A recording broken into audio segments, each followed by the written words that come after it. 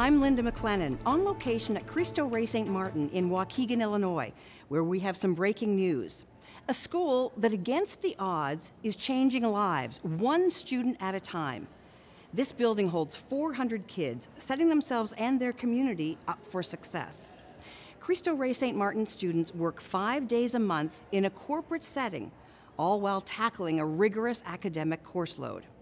Typically, in low-income communities, we see 20% of kids graduating from a four-year college. Here, that number is 65% and rising.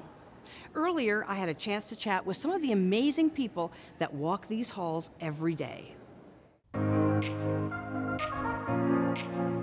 When you talk to our students, you can see how seriously they take their studies.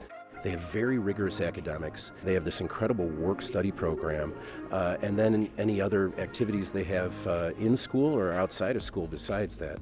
This school has honestly matured me. They teach us here very sternly, but it gets through us that this is the real world. We're trying to help you and prepare you for every single thing that can come our way. It is a challenging school, and you know that you can count on the teachers if you need anything. It has exposed me to so much, not just in the corporate world, but also in the academic sense. In my life, it has exposed me to more volunteering and being more involved in my community as well. I think our students have a huge advantage. They've got years and years of experience working in the corporate world. That gives them poise, it gives them confidence, it gives them those soft skills that schools just can't teach. You can only get those through experience. I'd never heard of high schools that had as extensive a corporate work-study program as this one here. It's amazing. It's so unique and innovative in terms of having them work 5 days a month. We give a lot of credit to our business partners who have been so supportive in sponsoring our students. We have over 80 business partners among our community. The jobs program and our students working accounts for almost 60% of the income that we need to cover our annual budget. It is the economic engine that powers the school. I think the students know how critical their work is to the existence of this school. Secondly, it really is an opportunity for our students to take a glimpse of their own future.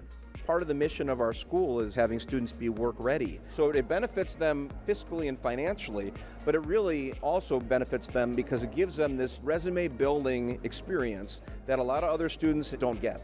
They get this confidence that they didn't have before, and all of a sudden they feel like they can conquer anything at that company.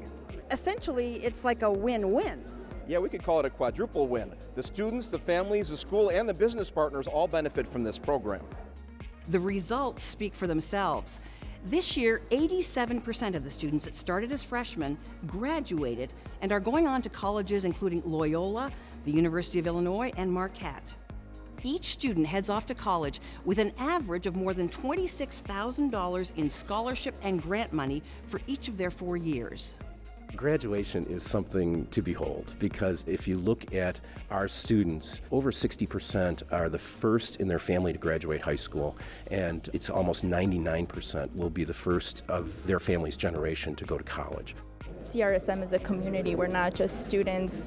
Donors want to be a part of something larger than themselves. I think donors also find themselves a part of the community, and that's a community everybody would want to be a part of.